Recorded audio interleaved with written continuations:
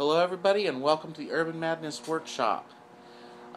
Today, ThemR856 asked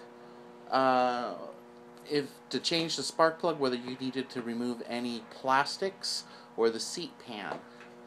And the question is yes and no. A lot of it depends on the scooter. Sometimes you can get your hands up in there, sometimes you can't. But he says his scooter is the same style mine is.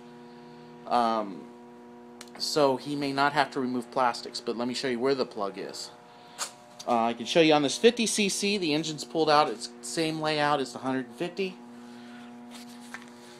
If you follow your fan, go up the shroud, there's the plug.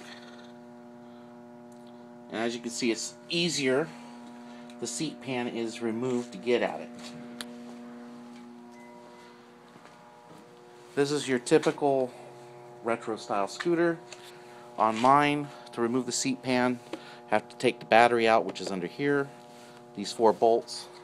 Seat pan lifts out and you can access it real easy. Let me show you where it is from underneath.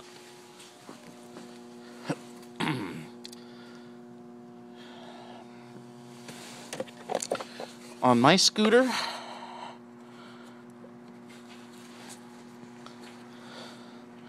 that chrome deal right there is the plug wire.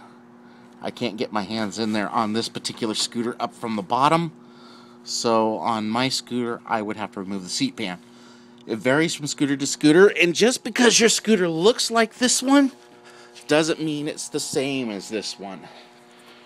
This is a little bit older one. It's a 2007 or 8. I'd have to look at the registration to be sure.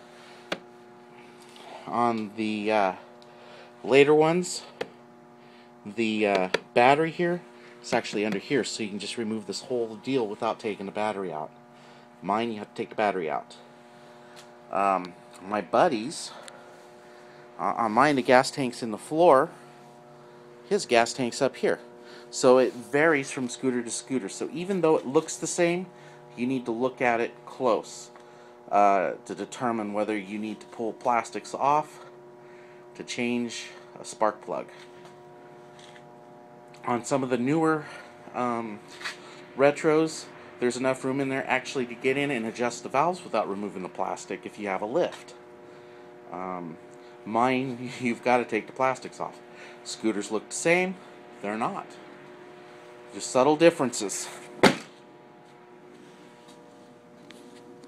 So, there's your answer.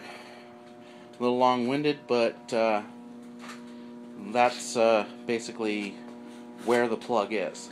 Another thing to note, don't change a plug on a hot engine. Let it cool down. It's really hard on the threads in the head if you're changing the plug with the engine and it's warm. The aluminum's softer. So you should change your plug when the engine is cool. The only exception to that is if you're doing like a plug chop, and that's an entirely different situation onto its own. That's where you're trying to see what the scooter's running rich or lean under full throttle conditions. That's the only exception. And even then you can let it cool down after you've done your run. It's just better with an aluminum head to always have the engine cool before you mess with the spark plug. Because if you mess up those threads, it's a real mess. It's going to be time to change a head.